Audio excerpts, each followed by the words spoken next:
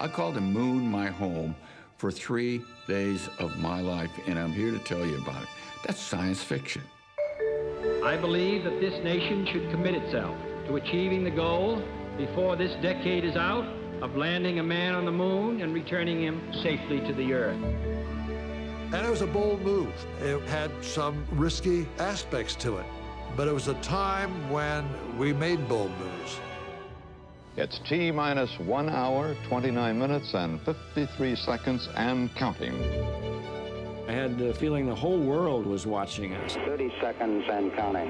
Astronauts report it feels good. T-minus 25 seconds. Not only do I have a lot of things I can do wrong, but the consequences, should I do them wrong, are going to be immediately obvious to 3 billion people.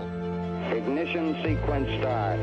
5, 4, 3, 2, 1, 0. Then it dawned on me from an emotional point of view that we're going to go to the moon. All your systems are looking good going around the corner. We'll see you on the other side. Over. We went into darkness after being in daylight the whole time, and we're in the shadow of the moon. Look at that. Unbelievable. I felt that I was literally standing on God's front porch. I remember thinking, my God, that little thing is so fragile out there. That jewel of Earth was just hung up in the blackness of space.